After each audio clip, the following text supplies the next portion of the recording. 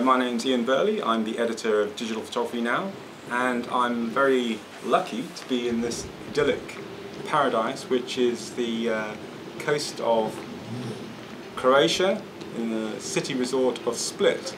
And we're here to witness the launch of Sony's new compact system camera range.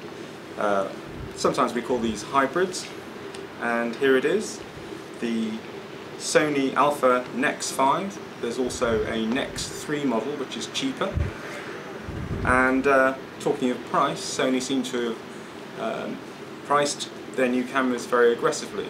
I think they're going to give their competitors, Samsung, Panasonic and Olympus, something to think about.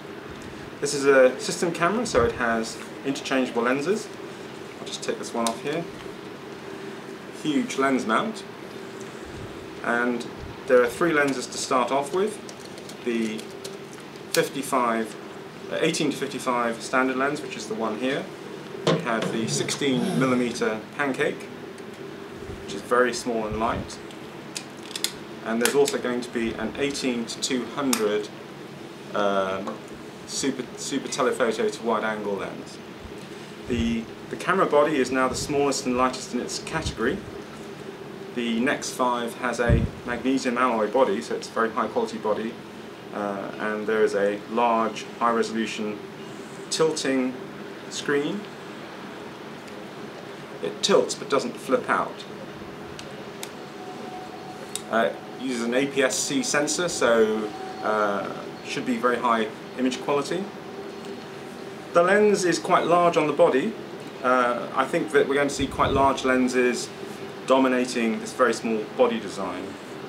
On the top here we have a flash, which is actually detachable, and it's supplied for no extra charge in the box. It's quite clever. When you flip the flash up, it switches it on.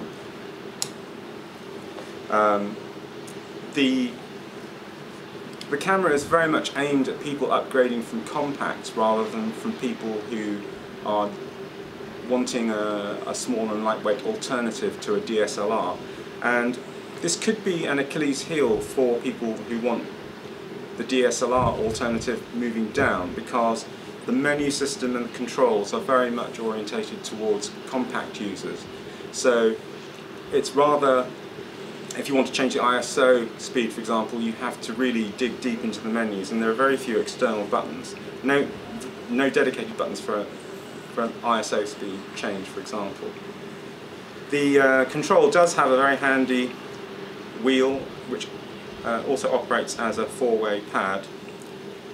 The two buttons here are soft buttons, so that means that they are context sensitive according to the menus that you're in.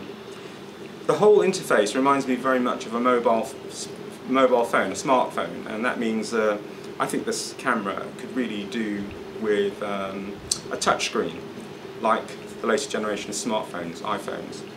Maybe we'll see that in the future. Overall, the camera is very, very small, very, very light, and it's going to really shake up the market. It's not perfect by any means. It doesn't have an electronic viewfinder option, which is going to put off a few people. The menu system, as I said, is debatable. We're still wondering how people are going to deal with that. There are some very clever features in here. It has 3D recording playback, or at least it will do soon after launch when we get a firmware upgrade, and you'll be able to play back 3D on a 3D capable TV. And this is a modification of Sony's quite clever sweep panorama system, which is a system whereby you can take widescreen panoramas simply by keeping the shutter pressed and moving the camera around. That's all I have now from Split. We'll have more on the NEX system in the coming weeks, and I hope you'll see the sample pictures which we've just uploaded onto the site. They're free for you to download and evaluate. They're full-size images. We have 42 in all, and we're very much looking forward to our review sample, which we're promised is going to be arriving quite soon. Thank you very much.